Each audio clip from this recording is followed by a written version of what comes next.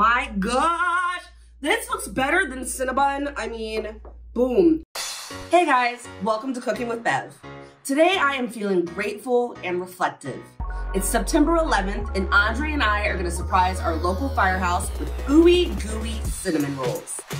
The ingredients are 1 package of cinnamon rolls, non-stick cooking spray, a half a cup of heavy cream, 1/4 cup of butter, you want it melted, a half a cup of brown sugar, 1 teaspoon of cinnamon, and 1 package of cream cheese frosting. Alrighty, so first we started off by preheating our oven to 400 degrees. Now I'm gonna go ahead and spray my pan. And you wanna make sure to get it pretty, sprayed up all over because you don't want anything to stick. So once you're finished spraying, you're just gonna line up the cinnamon rolls. Try not to let them unravel. All right guys, got the cinnamon rolls all arranged as you can see.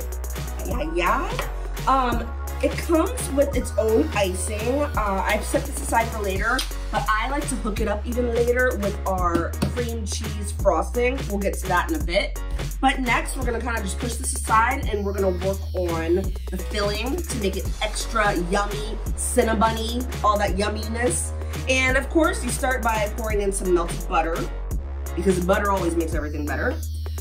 Next, we're gonna do our brown sugar, just dump that in, our cinnamon, because it's cinnamon rolls, and the heavy cream, because, heavy cream. Give that a little whisk, and then we'll get ready to move on to our next step. All right, we got this all whisked up, and next we're gonna do the easy job of just pouring it on our cinnamon rolls. Get it all good. You wanna make sure you pour it over top of them and around them, in between. Yum, yum, yum. I mean, this really just packs in the cinnamony, delicious flavor. It literally makes the cinnamon rolls taste like the middle bite of a Cinnabon. The best bite.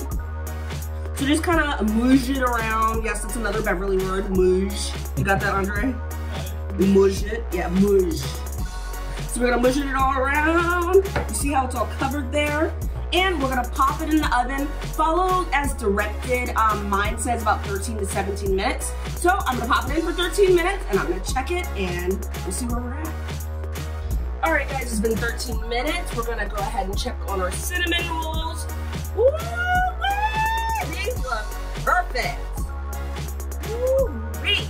The smell is incredible. So guys, got these out of the oven. It's been 13 minutes. They look incredible.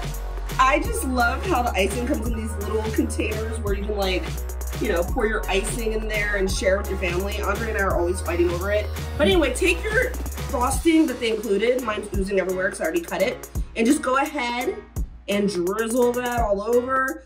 Okay, so I used all the icing that came with the cinnamon rolls, but I like frosting. So I got another little container from Duncan Hines and it's already whipped. So it's supposed to be nice and easy, like spreadable, really simple. I got the cream cheese flavor. So easy. This looks like cinnamon bun. Cinnamon bun. This looks like Cinnabon. But I hope you try this recipe. Let me know if you have any variations in the comments and enjoy. All right, I don't love that. Bit of a bigger, what's the word, honey? Pan? A bigger pan. Sorry, I got cinnamon on my mind. I just love how the, where's it at? Even at Cinnabon, when they give you more than enough frosting on the actual Cinnabon, I'm like, I need more frosting. I am one of those people who buy the extra little tin. I'm a glutton, Me and Andre fight over it, don't we? Yeah, I usually win. Oh, so he thinks.